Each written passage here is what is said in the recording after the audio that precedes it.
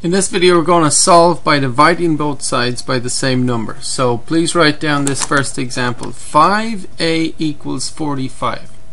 By the way, we'll do these examples in this video. Okay. So write down 5a equals 45. Okay.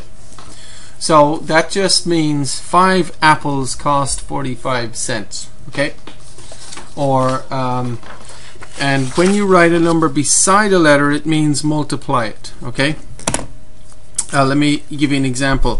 5. This would be, if you write 53, it means the number 53, right? But if you write 5 with a parenthesis times 3, that means 5 times 3.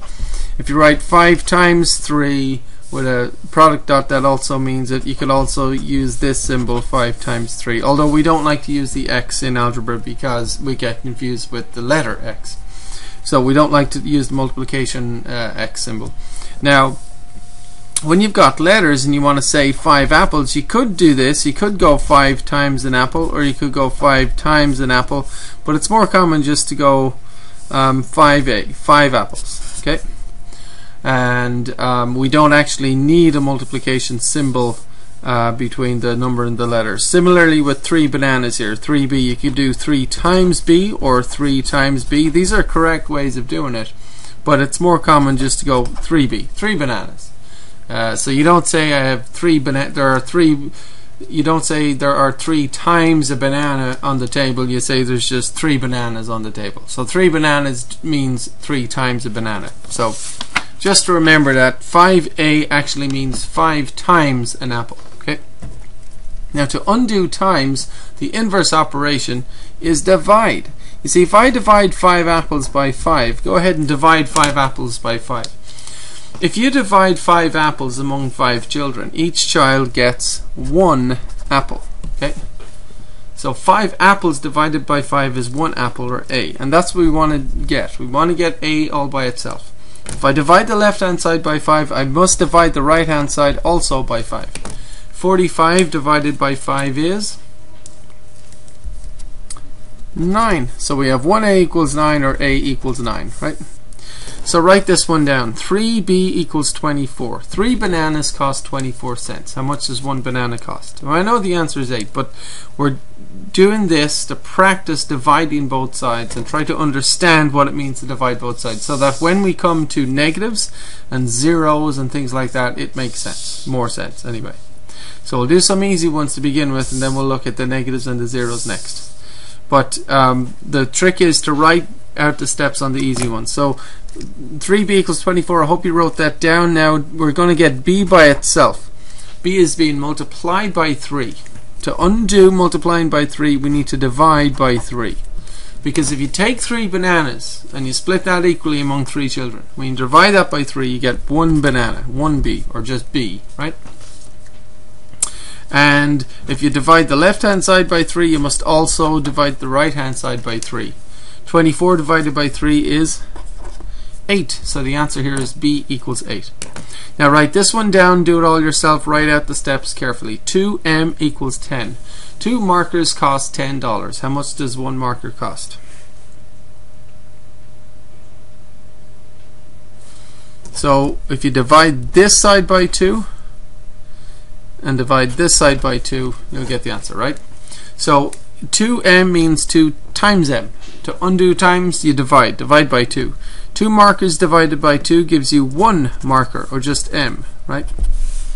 And 10 divided by 2 is simply 5. So the answer is 1 marker costs $5. M equals 5. But I know you know the answer. We were just wanting to practice dividing both sides by the same number. So I hope you got that written out. That's the important thing, because now we're going to look at negatives, and doing easy examples helps you get ready for the more confusing ones. So write this one down. Negative 4x equals 8. Now this time we have, instead of a, b, m, we have x, and it's negative 4x.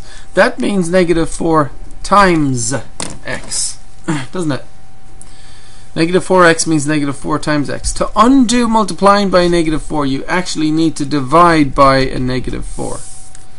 Okay, that will get you the x on its own. The reason you divide by a negative 4 is because Negative over negative makes positive, right? 4 over 4 makes 1, doesn't it? 4 over 4 is 1. So we have positive 1x, or x basically. Positive 1x is x, same thing, right? So if you divide the left by negative 4, you must divide the right also by a negative 4. Okay. Now 8 over negative 4 is what? That's a positive over a negative. Positive over negative gives negative, and 8 over 4 gives 2. So x equals negative 2. Now how about negative 15x equals 5? This is negative 15 times x. To undo multiplying by negative 15, you must divide by negative 15. If you divide the left by negative 15, okay, you must divide the right by negative 15 as well, right? Now the reason we divide by negative 15 is because if you look over here, we want to get x by itself. Look over here. Negative over negative gives positive. Okay? 15 over 15 gives 1. Okay? And we still have x on the top. So that's basically 1 times x over 1, if you want to think of it that way. Or just x. Right? So it's positive 1 times x. Right? Or just x. Now here we have 5 over negative 15. That's a positive over a negative. What will the sign be? The sign will be negative. And 5 over 15, can we put that in lowest terms? 5 into 5 goes once. 5 into 15 goes 3 times. So x equals negative 1/3. Okay. Now, negative 28x equals negative 7. This is negative 28 times x. Okay. We got to get x on its own. X is being multiplied by a negative 28. What would you do to both sides to get the answer? Can you do this one by yourself? Try to do this one by yourself. X is being multiplied by a negative 28. To get x by itself, I need to divide by a negative 28. Whatever I do to this side, I must do to this side. So I must divide this guy also by a negative 28. Okay. Now if you look at the left hand side, it's negative over negative is positive, isn't it? What's 28 over 28? 1. And we still have x. So it's positive 1 times x, which is just x. Okay. On the right hand side we have a negative over a negative.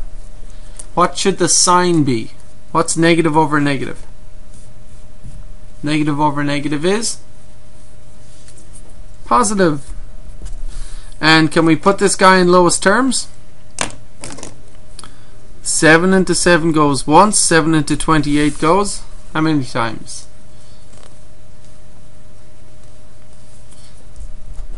4 times. So we have positive 1/4, or just 1/4. X equals 1/4, right?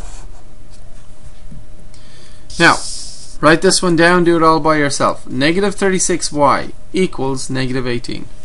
Press pause and do that one by yourself.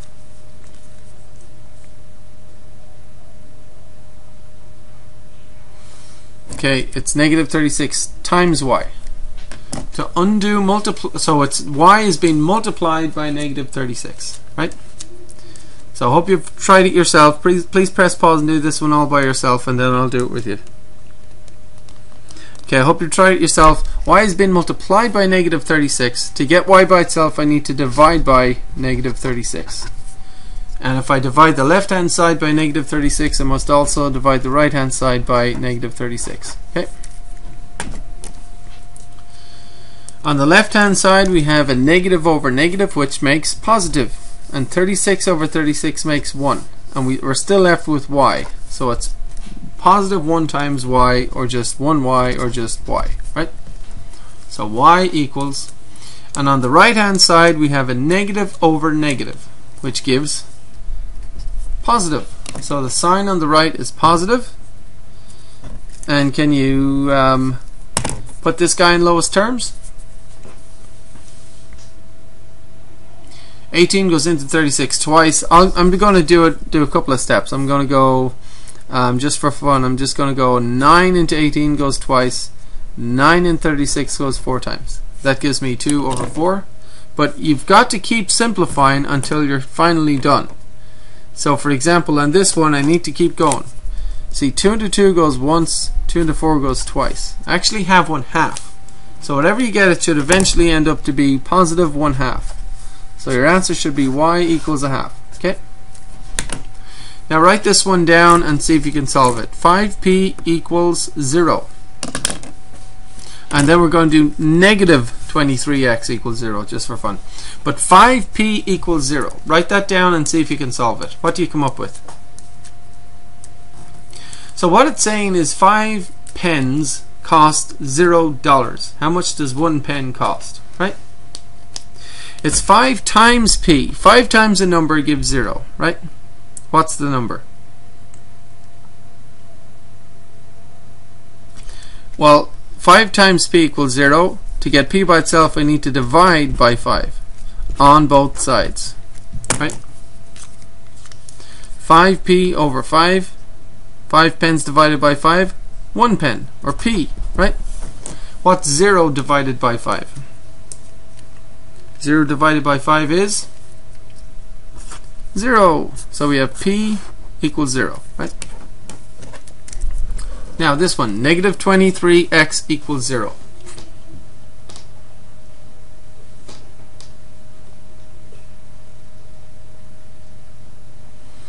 How would you solve this?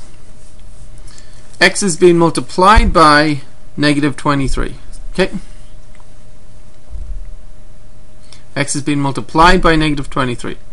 To get x on its own, I need to divide by negative 23. If I divide this side by negative 23, I must divide this side also by negative 23. Right? So on the left hand side, what do you get? It's a negative over negative, positive. 23 over 23, 1, x. Or just x. So on the left I get x, on the right I have 0 over negative 23. What does that give you? 0 divided by negative 23. Well, you could think, well, it's a negative number, but really it's 0 over 23 is just 0. And, you know, negative 0 is just 0, isn't it? So the answer here is x equals 0. Now, one thing we need to talk about is how to check these answers. Okay? So, like for example, just the very last, the most recent one we did, to check, we just write negative 23 and plug the answer in and see if it works. So for this equation, we got our answer was 0 for x, so plug 0 in for x, and then the equation should work. What's negative 23 times 0? Well, it is 0, right? So we have 0, the same thing on both sides, so that equation worked, right? So this is how we check equations. I could check any of them I want. I'm just gonna check. Let's check this one for fun. Okay. This equation was negative 4x equals 8. So that's negative 4 times x equals 8. What solution did we get? We solved that to get x is negative 2. So I'm going to plug the negative 2 in for x.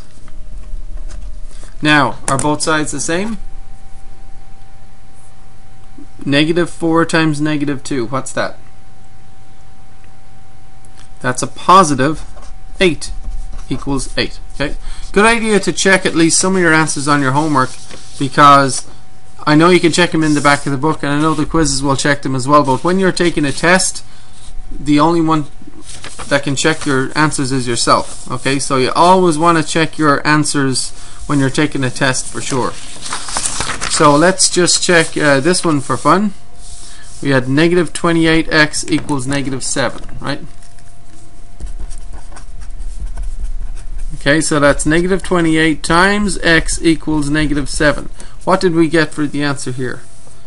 X equals 1/4. Okay, let's plug that in and see if that works. I'll plug 1/4 in for x. Okay. And now, are both sides the same or not? So negative 28 can be written negative 28 over 1. Okay. And this is a negative times a positive. We're multiplying fractions. So we multiply the tops. 28 times 1 is 28 over 1 times 4 is 4. And there's a negative sign there. So it's negative 28 over 4. What does that give you? That's a negative over positive, which is negative, and 28 over 4 is indeed negative 7. So we do indeed have negative 7 on both sides. So this answer checks out. Okay. So by all means, check at least some of your homework questions just to make sure you're doing everything right.